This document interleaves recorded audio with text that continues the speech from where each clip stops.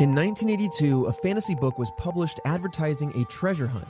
Readers soon realized the hunt was real, prompting a nationwide search for solutions to the clues presented. Today we discuss the mystery known as The Secret. This is Red Web.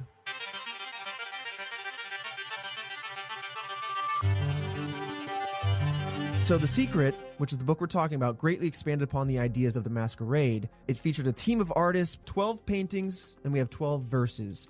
It's up for the readers to kind of combine which verse goes with which painting and use the visual clues with the written clues to then find the city and therefore the park or the destination within the city that these are located. You then dig, you find a key, you send that key to him or now his family because, he has since passed on. But you send it to his family, what a cool the legacy family to leave will behind. procure the gem to you. So this comes back to the fair people. That's what this story is kind of about. And the fair people, they include fairies, goblins, leprechauns, elves, etc. And they were essentially, per this story, forced out of their homes in the old world by man. Man, capitalized M, humankind. What the hell? And they then, these fair people, immigrated to North America, or aka the New World, I should say. And they brought with them the 12 Wonderstones. The Elvish people were the ones who created the casks that contained these stones. And then with the arrival of man from the old world to the New World, they once again, these fair people, hid once more. And essentially, to figure out where these casks are buried, you got to combine what you learn from the lore of each nation of these fair people combined with these paintings.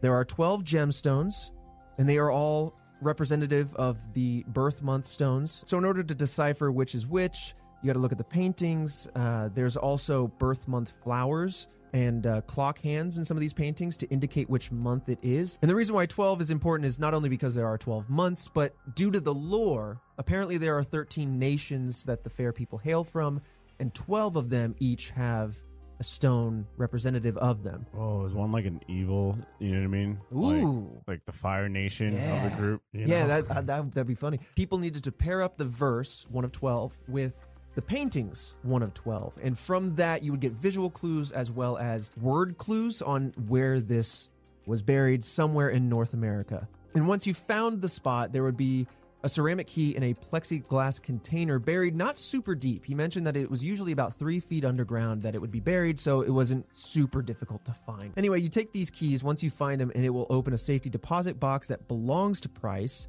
and that would then contain a gemstone. And the book wrote that total these gemstones were worth $10,000. I imagine that they're worth more today. They must be relatively small for 12 stones to add up, but that's not an insignificant amount of money. No, not at all. Once you think you have found the location, instead of just like willfully digging around to go find this thing, what you can do is fill out the form in the back of the book to then message the publisher to say like, hey, I think I found it. Here's the location I'm at. Is this close or is this accurate? That is so smart. Yeah. And then they can be like, okay, yeah, you found it, or no, you did not find it. The first key was found only 1 year after the book's release by a group of students in Chicago, Illinois. Eric Gassiorowski, Rob Rodell, and David James, who found it in Grant Park, as I mentioned, in Chicago, Illinois, all 19 years old. The 5th painting was the one that they used. It was nicknamed Castle Hat, features someone with an emerald earring. They are visual clues that led people to the water tower in Chicago, Illinois. There is a silhouette of statues from the Bowman statue that is actually located at the entrance of Grant Park on Congress Drive. So this really started to hyper-focus people in on this location. So here's one line from the verse, quote, where M and B are set in stone and Congress R is known. So from this line, Eric and his friends found M and B translated to Mozart and Beethoven, whose names were carved in the Symphony Center, because this verse refers to M and B being etched in stone. There's also a railroad track below this area, and that's probably where R is known. Congress being Congress Drive, where the entrance to Grant Park is.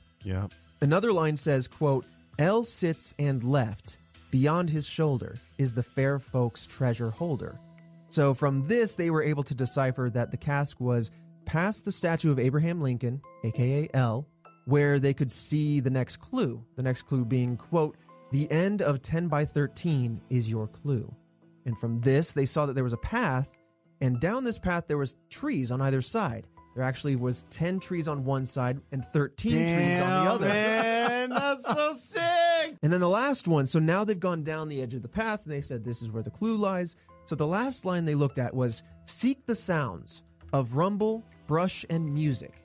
Hush. And from that, they said at the end of the path of the trees, they could hear the rumble of the train. They also figured that brush and music might be because of the Art Institute and the music of the Petrillo band shell that were nearby. And so from all of this combined, they got to the end of the verse. They said, okay, this must be at least very close to where this treasure is buried.